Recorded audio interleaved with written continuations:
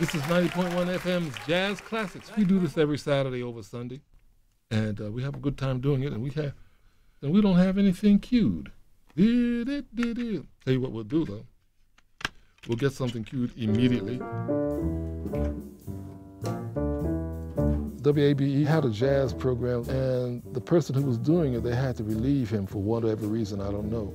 So they hired me on a temporary basis until they found someone to replace him.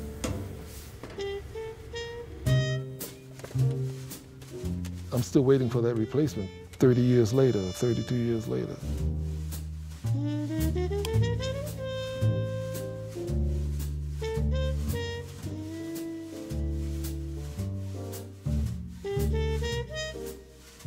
I don't care if I've been on the air 10, 15, or 20 years.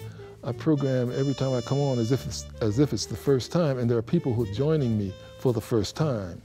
Consequently, I've got to play something to capture their ear.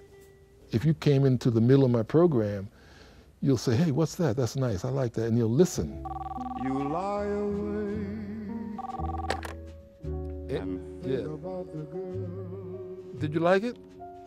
And Yeah, never okay. ever All right, thank you. All right, thank you.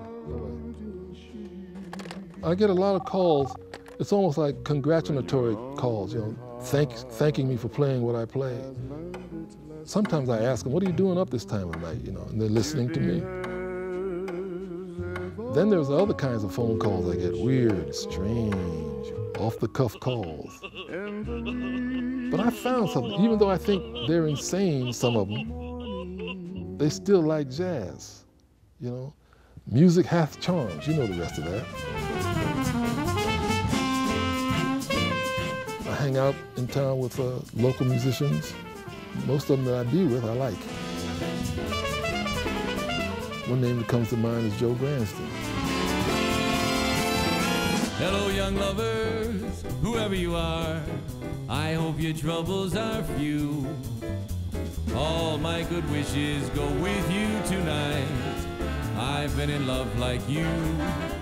Well, I think H and I connect on a certain level because we love the same style. We love the same era in music. I mean, he'll say, have you ever heard this record? And I'll say, yeah, I love that record. And I'll say, how about this one? Have you ever heard this? And he'll say, yeah, I have that right here, you know? He'll be like, this is Gene Ammons hitting the joint. So even though we have quite a few years between us in age, we're like little kids when we get together when it comes to talking about jazz.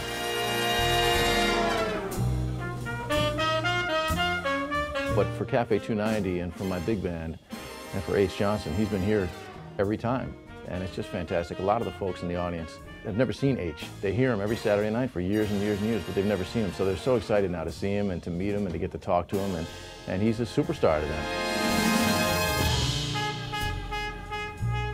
Every other Monday, Joe Granston's band is here. It's called on like wildfire. It was decided that it would be a great night to honor not just H tonight, but the musicians that he illuminates on his radio show, and some comedians too. Nothing I wouldn't do for you, right? We're friends from 35 years ago at the Chastain, and nothing you wouldn't do for me. And that's our relationship. We've done nothing. I've done nothing for him, and he's done nothing for me. And that's my time. And I love you for coming out here. What a great evening. I knew there was going to be some kind of tribute, but I've been there and done that before.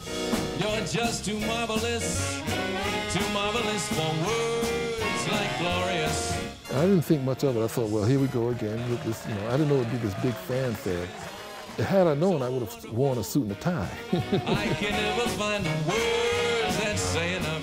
Well, you know what's really a beautiful thing when you're talking about H. Johnson is the fact that the mayor of Atlanta got together with city council and they've issued a proclamation that this is H. Johnson Day. We can't wait to see the expression on his face. See what kind of answer he has for that, you know. H. Johnson Day. Wow. Still, I can't get over that. What did I do to deserve that? I played music on the air. Huh? How many people do that?